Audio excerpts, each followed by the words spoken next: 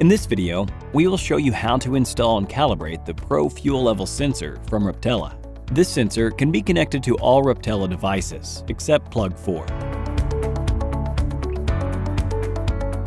Go to the webpage doc.ruptela.lt/display/ab/FLS and download Fls Configurator. You will need this on the computer you will use for the installation. Take the FLS out of the box, assemble the configuration cable together with the RS-232 converter, and connect it to your computer.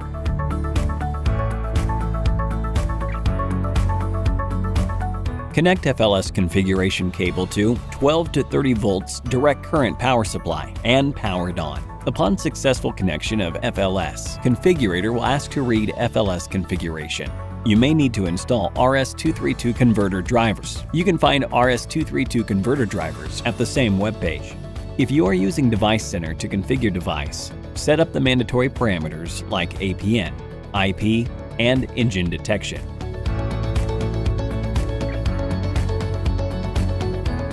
Next step is to enable Port A and Port B. To do this, select Peripherals and Interfaces and switch tumblers near serial port A and B. Fuel sensors is the default option, so no more changes needed. After this is done, don't forget to send configuration to the device. Once the FLS is successfully connected to the computer and the device has been configured, you are ready to go to the installation place. Before you go to the installation place, please make sure that you have all the tools and equipment required to install the fuel level sensor. You will find a detailed list of tools and equipment in the description of this video.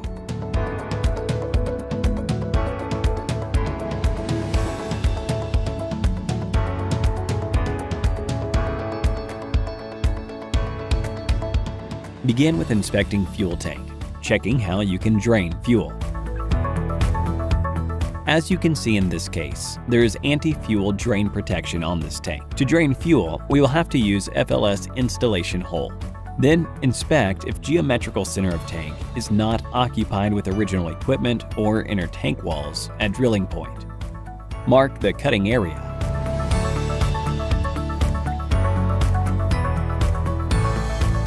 It is recommended that it would be in the center of the tank. Prepare cutting area by removing any excess dirt on it.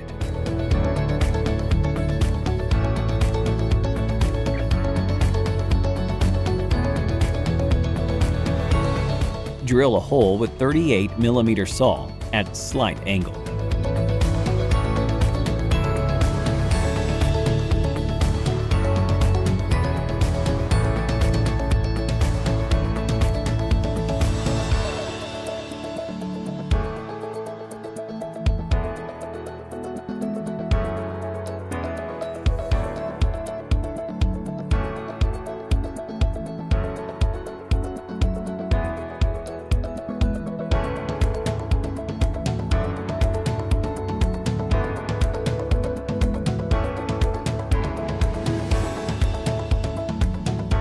Remove metal shavings carefully, making sure that they don't fall in the tank.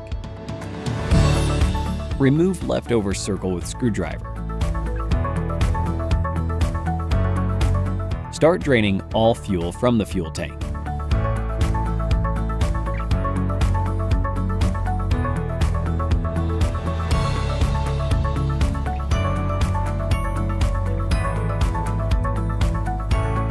We can start to prepare FLS for installation.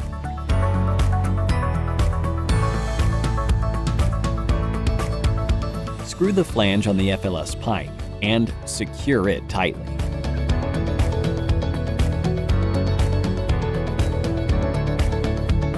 Insert the assembled probe into the fuel tank and measure the distance from the flange to the fuel tank.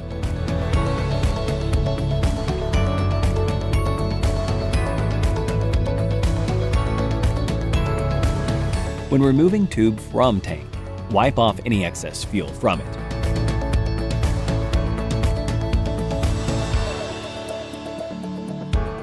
Mark measurement distance first. Then add an additional 4.5 centimeters to find the cutting distance and mark it.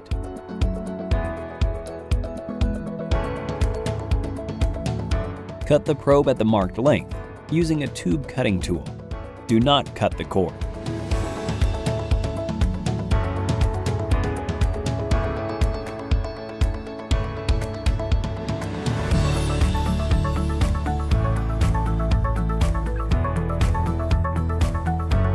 Do not attempt putting on FLS cap before filing the edges.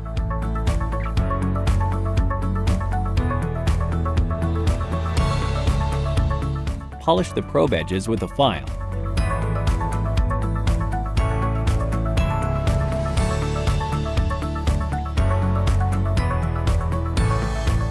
Insert the cap onto the end of the probe.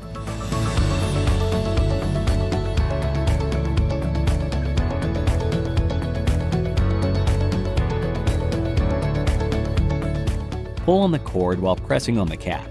Make sure the cord is tight. Tie the cord around the cap.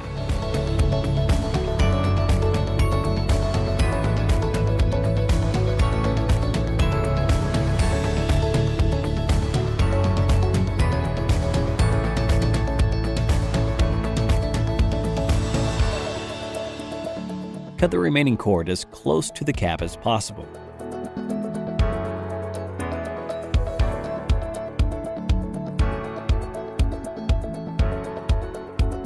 Insert the cap end into the probe.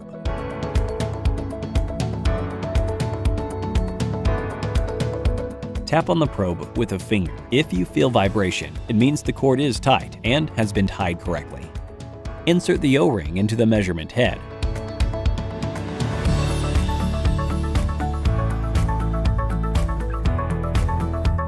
Put the measurement head on the probe.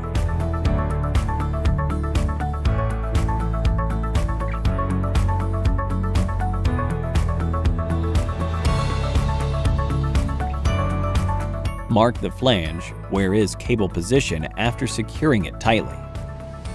Insert the probe into the tank and point the signal cable towards where it will be going out. Note the position of the signal cable on the flange. Make a marking 45 degrees counterclockwise from the cable. If you miss this step, the FLS wires will be facing a random direction after the installation. Route the 7 meters extension cable to the cabin. Avoid places that might get hot while the vehicle is running, for example, the exhaust pipe.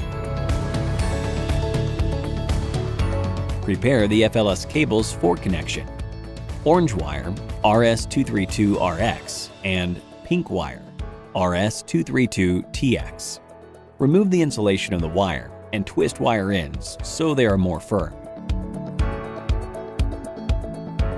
Do the same from the FM device side. Orange wire RS232TX and yellow wire RS232RX.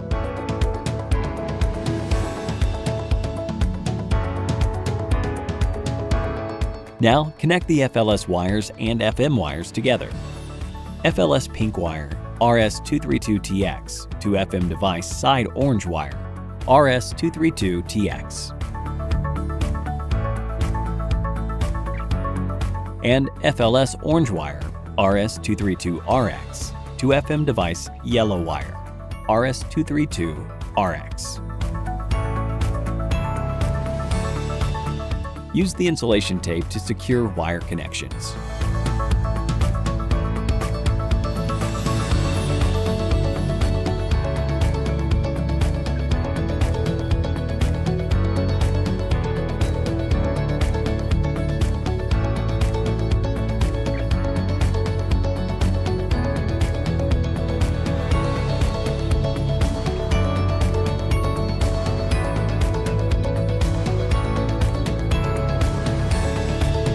Prepare red power supply and black ground power cables for connection from the FLS side.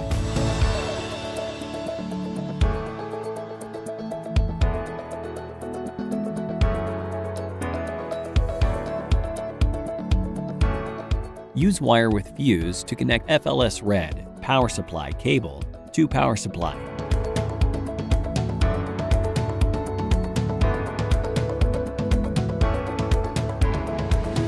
Connect the cables together and insulate them with tape.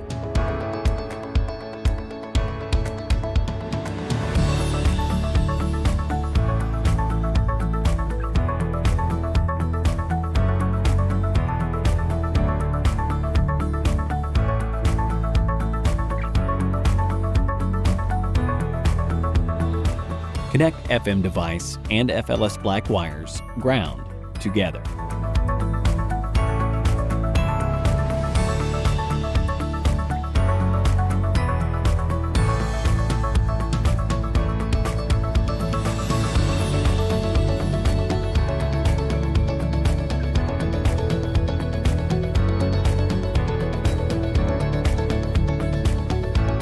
Use the insulation tape to secure wire connections.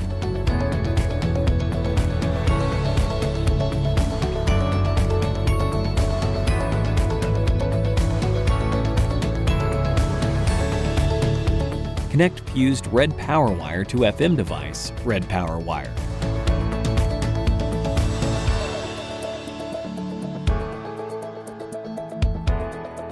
Cut in the FM device side red power wire insulation and strip some area to make connection.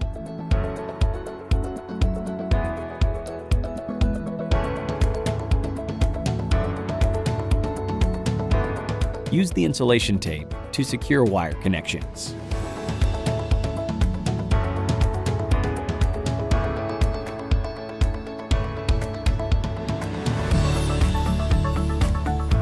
Use an external power supply to power the measurement head.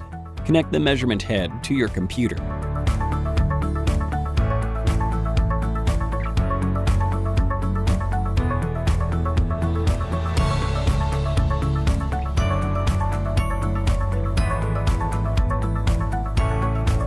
Open the Fls Configurator. Select your FLS type and then select the COM port. Click Connect.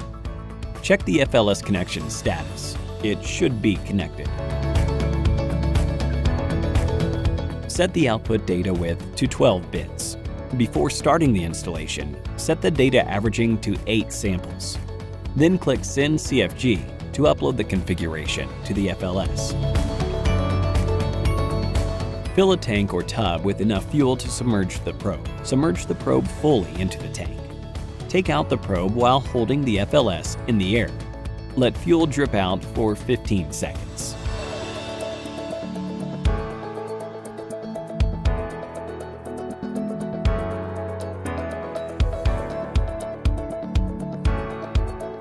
Do not put the probe down before continuing configuration and calibration.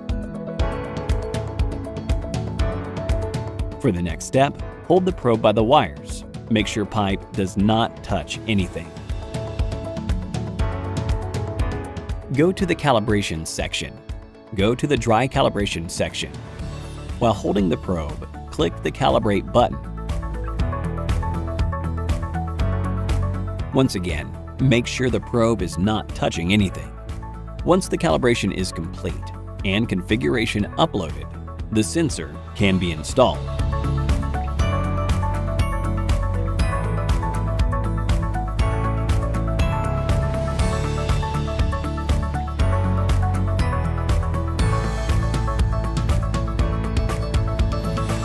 Remove the measurement head.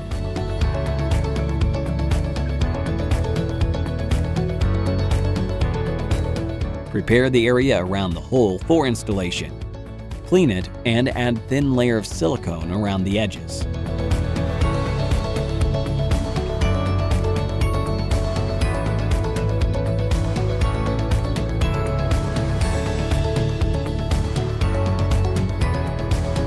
Add a thin layer of silicone on both sides of the flange gasket. Insert the flange gasket onto the flange.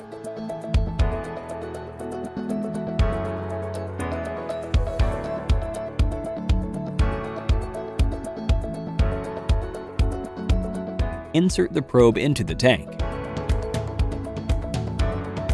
Position the flange according to the previously made markings.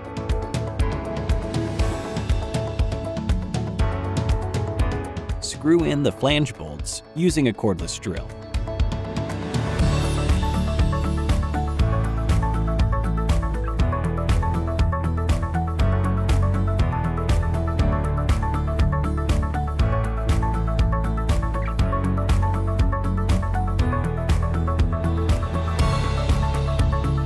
Finish screwing in the bolts by hand to avoid screwing the bolts too tightly.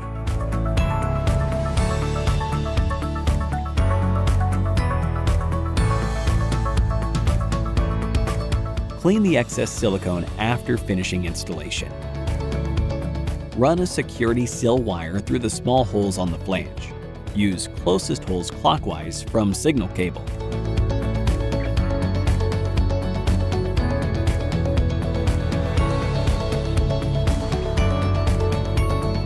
This is to ensure that the FLS cannot be unscrewed. Then screw the measurement head back into the pipe.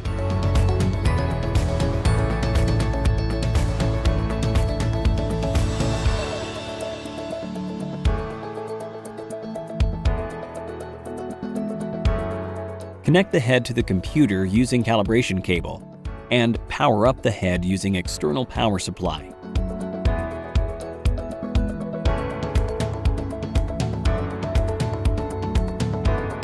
Perform fuel tank tethering, starting with an empty tank. Go to the real-time data section. Check the in value of the sensor should be less than 50. Assign it to 0 liters.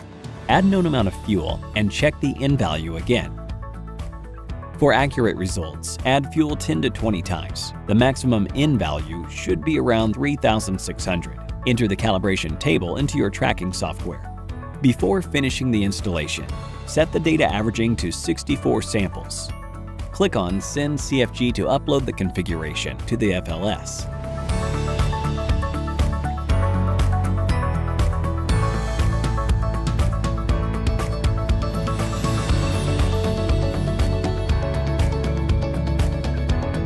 Make a loop around the signal cable with the seal wire. Run the seal wire through the holes in the seal and tighten the seal.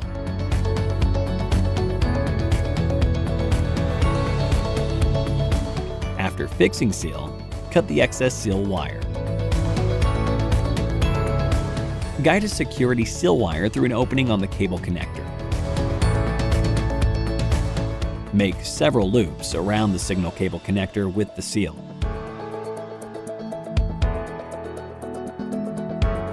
Guide the seal wire through the holes on the seal and tighten the seal.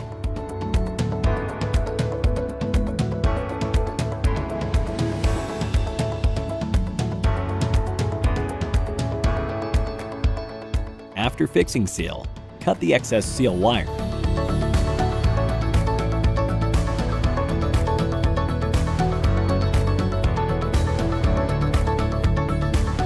Check with back office that the fuel data is being received before leaving the installation facility. Congratulations! Your installation was successful.